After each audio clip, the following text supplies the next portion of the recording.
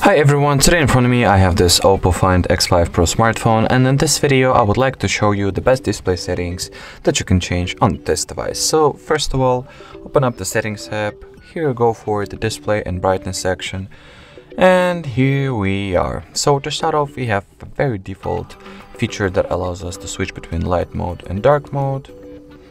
While in a dark mode, the phone consumes way less battery, and once you have the insufficient ambient lighting, it's really better to switch to the dark mode in order to prevent your eyes from getting tired and probably even damaged.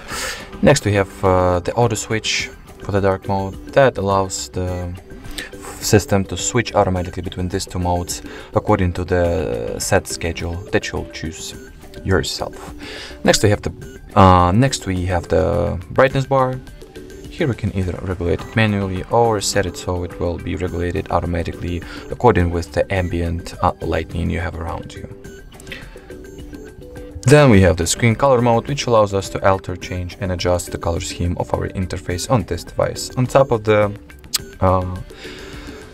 page of the setting, we have some pictures as for the preview in order to see what kind of color scheme we have set up. There are some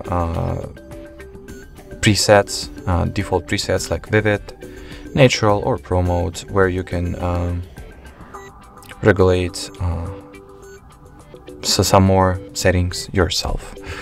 So I'll just go with Vivid. Oh, and there's also this opportunity to regulate the color warmness as well, so we can either set it to be very cool or notoriously warm.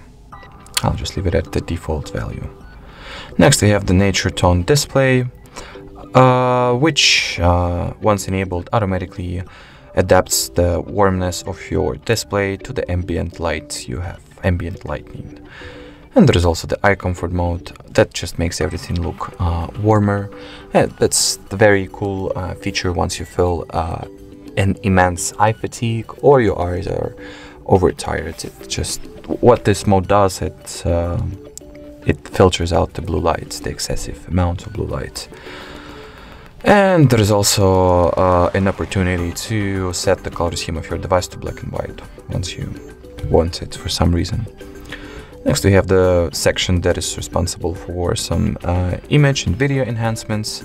It is called 01 Ultra Vision Engine. We can either enable the image sharpener, video color enhancer, or turn on or turn respectively off the bright HDR video mode. Then we have a very default auto display rotation switch that once enabled makes sure that the display automatically changes the layout mode from horizontal to portrait and vice versa once you physically rotate the phone in to one of the mentioned modes.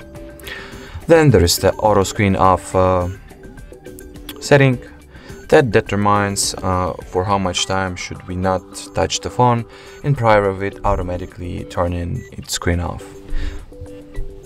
The values that are presented in here, they vary from 15 seconds to 30 minutes. Next we have the adaptive sleep feature that once enabled make sure that if the camera is hidden or if the camera is covered, your screen turns off automatically. Next we have the setting for screen resolution. There are three values to choose from.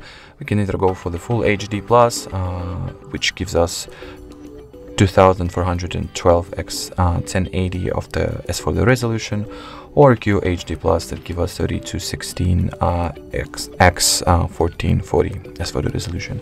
Or we can also set it to auto select, and the phone will switch between those resolutions according to the state and amount of the battery that you have left. Next we have the screen refresh rate setting that we can alter and adjust. There are two modes that we can choose from. If you go for the 120 Hz, you'll get smoother and better animations. If you'll go for the 60 Hz and standard modes, you'll get better battery life.